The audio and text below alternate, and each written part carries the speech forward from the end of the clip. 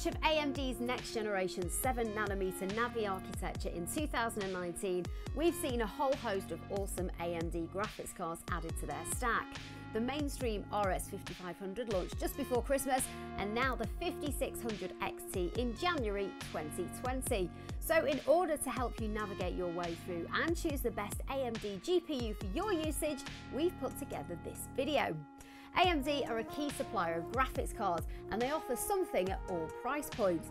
But they're not always that easy to navigate by name alone, as there can often be multiple generations available at the same time. So if you're struggling to get to grips with what's what and which card might be right for you, well, we've done the hard work for you. So sit back, grab a brew and listen up as I give you an overview of which cards are available currently and when you might select each.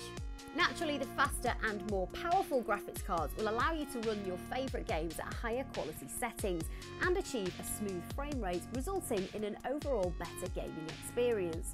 But at the same time, they will of course also be more expensive, so balancing the cost versus performance will be up to you, the buyer. Now, for AMD GPU, some of the key specs you might want to look at when choosing your graphics card are the number of stream processors, including the speed that they run at and the amount of memory. Generally speaking, you'll find that the more powerful cards have more of everything. AMD also now add in a game clock speed.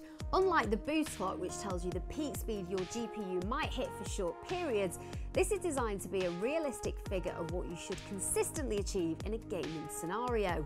We'll quote AMD's numbers for these for each card based on the reference design, but do please bear in mind that this one could vary from model to model when you look at the different brands, as they may add in exotic cooling solutions or more aggressive overclocks, which will then sustain a higher game clock.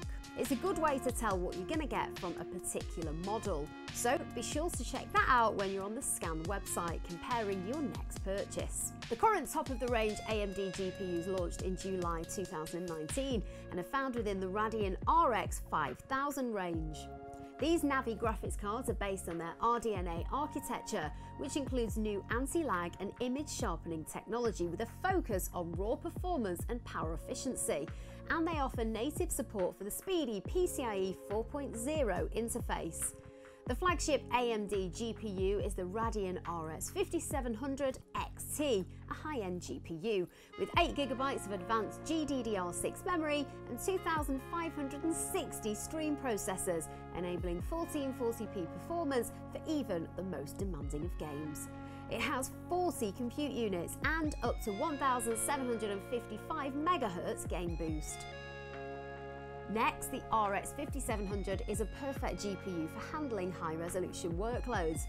It has less stream processors than the 5700 XT at 2304 and 4 less compute units at 36, but it sticks with the same 8GB of GDDR6 memory, so it's perfectly capable of delivering stunning 1440p gaming at ultra or max settings, and it offers up to 1625 MHz game boost. Next is the RX 5600 XT mid-range GPU launched in January 2020, providing the ultimate 1080p gaming performance. It also has 2304 stream processors and 36 compute units like the RX 5700, but it drops the memory slightly to 6GB of GDDR6, and it has a lower game clock than the RX 5700 at 1375 MHz. Then we move on to the RX 5500 XT mainstream GPUs, which are a good choice for 1080p gaming with up to 60 frames per second and esports gaming with up to 90 frames per second. The 5500 XT has 1408 stream processors and 8GB of GDDR6 memory with 22 compute units and a game boost of up to 1717 MHz. So that's the current RX 5000 cards summarised as they stand right now in January 2020, but you can still get hold of some of AMD's previous generation cards too. These are the Radian 7, Vega 64 and 56 and the RX 500 series GPUs. They're now end of life, but depending on the deals that are available, they could offer very good performance for the price. Rather than go through each model individually, we've added them into our summary table in order of relative performance in games. This way you can see how they stack up versus the new models and decide based on the prices available at the time if one of them is worth it for you.